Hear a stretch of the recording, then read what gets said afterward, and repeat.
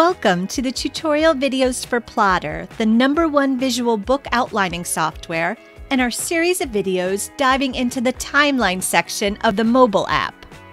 In this video, we're going to look at an overview of the timeline section.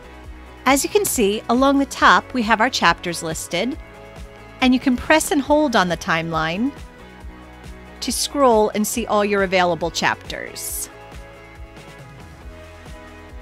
We have our plot lines along the left-hand side.